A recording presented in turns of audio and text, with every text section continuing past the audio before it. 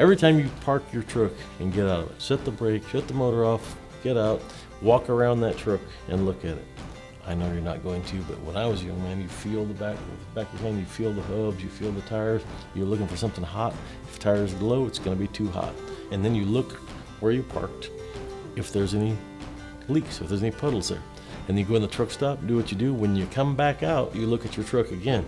Now if I see fluid underneath, was that fluid there when I got here? No, that means my truck is leaking. Should I get in it and drive off and go ruin the $1 zillion motor and ruin something? Or should I have this checked out? Maybe I can look myself. Maybe it's something simple. Be prepared. I know this sounds corny as heck, but when I was a kid, I was a Boy Scout. You know what a Boy Scout motto is? Be prepared. Same as the military. We're not going to get you in trouble. We're not going to get ourselves in trouble. We're going to get you the best life that you can, and you're going to be working for truckers. Truckers working for truckers is what MBT is. That puts us ahead of everybody else.